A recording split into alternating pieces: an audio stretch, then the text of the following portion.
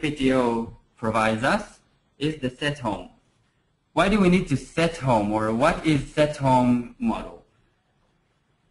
We need it with the set home model can be used in two ways. If we're using absolute movement, we want to set the 0 point of the movement, and all the points and positions that we set from then on will be related to the home, to the 0 point of the movement. Then after we set the 0 point, we can tell the motor to get to position 100 or position 1000, and it will know where to go related to this 0 point.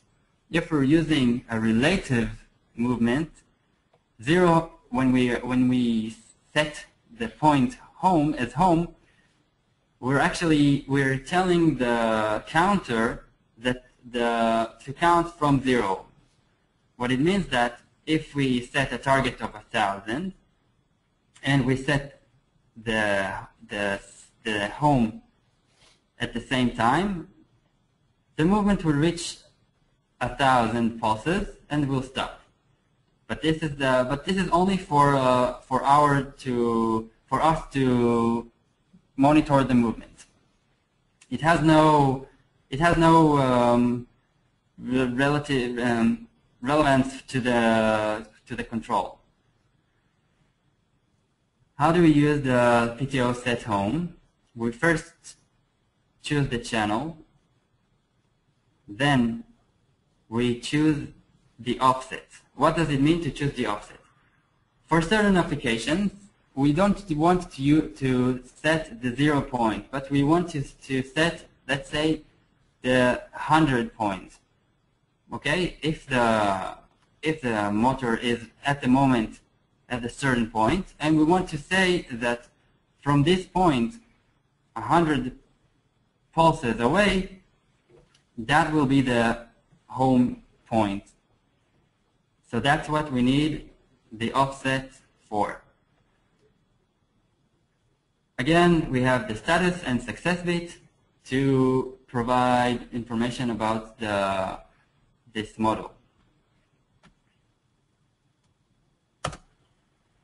I will now start to demonstrate how to use the PTO models in VisiLogic itself.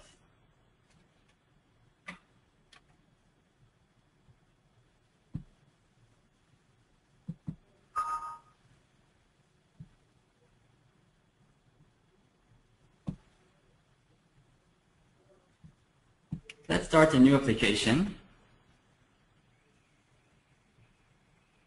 And as we said, we need to choose the correct PLC, which contains the PTO functionality. Now, I want to emphasize that we don't use or don't configure anything in the hardware. Configuring something in the hardware configuration window, it will be ran over by the ladder models that we will create later. So when we're using the new PTO models, there's no need, and it's actually forbidden to configure anything in this hardware configuration window. We only choose the correct PLC. After we chose the PLC, the first thing we need to do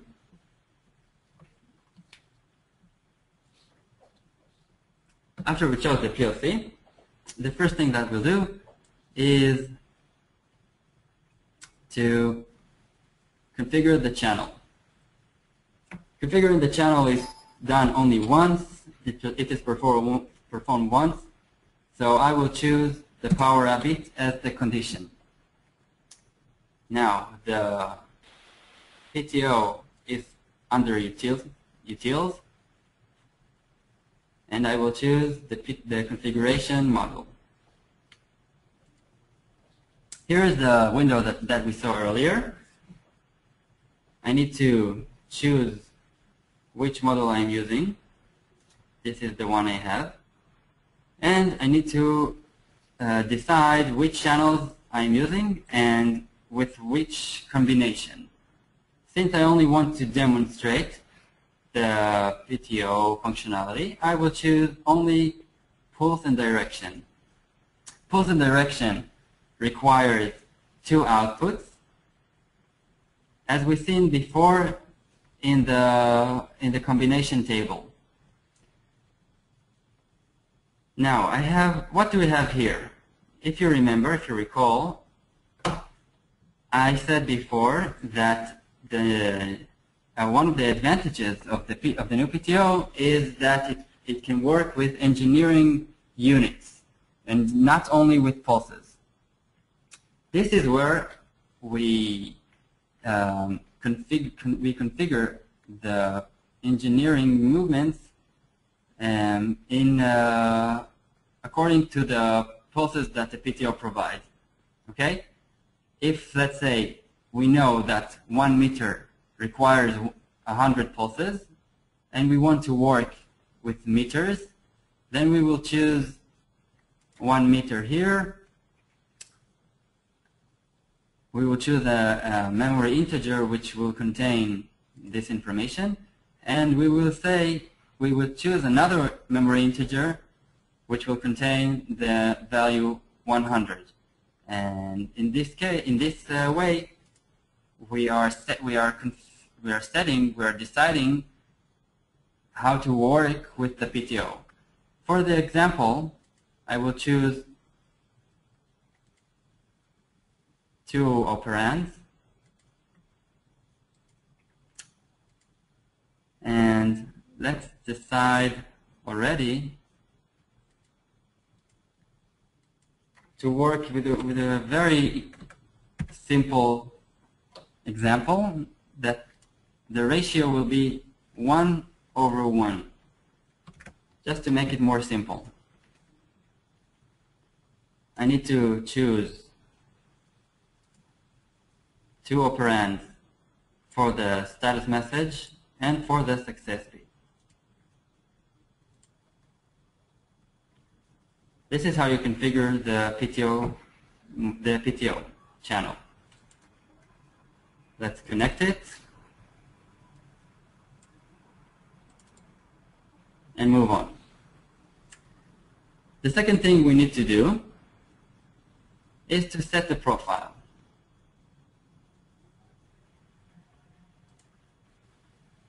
I chose the module of PTO set profile, and then I have to choose the values.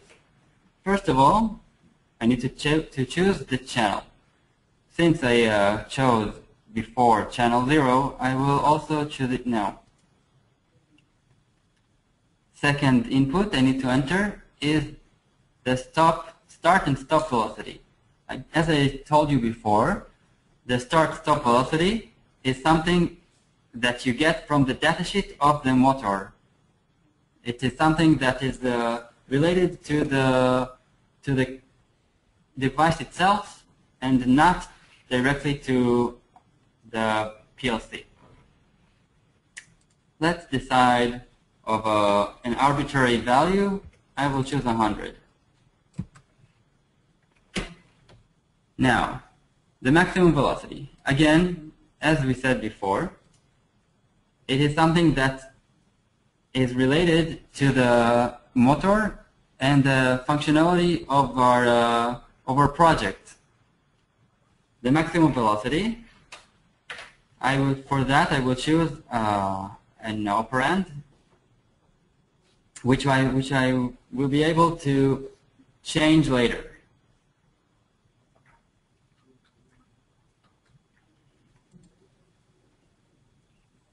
Acceleration time. The time here is in milliseconds. So let's choose an arbitrary value, and the same value for the deceleration time. Now the jerk factor. Again, between 1 and 16, we have 16 levels of jerk. Let's choose a jerk factor and operands for status and success bits.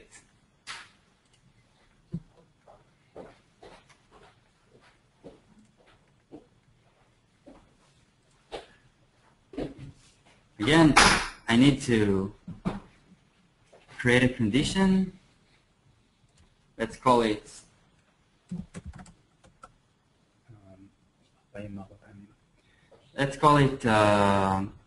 set profile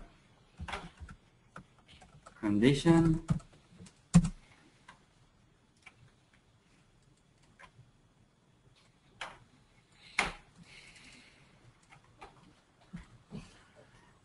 And I will also create another condition for this model, because maybe I will want to change it later, but not only on the power up bit.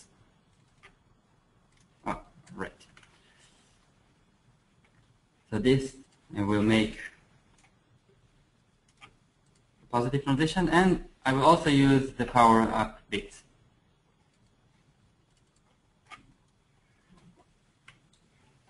After we configured the PTO channel and we set the profile for the movement, the next thing we will want to do is to create the actual movement. Again, we have the model for that, the PTO model. The PTO move, I will place it somewhere in the next net. We'll have to choose the channel number, the type of the movement. For our demonstration, I will choose relative movement. I will use an operand for the velocity, because as we said, we can choose a different velocity for each move. Each time we call this module, we call this function, from the letter, the PTO will create the movement, the same movement as we are creating now.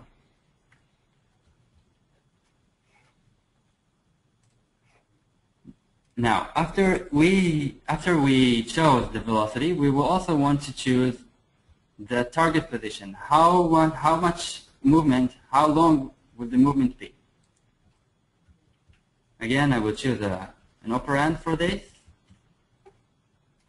and an operand for status and success bit.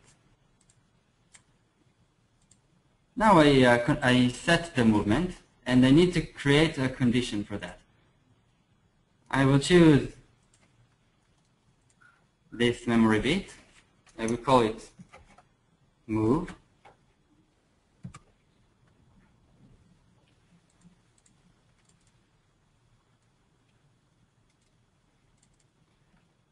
And I will connect it later to a button on the PLC.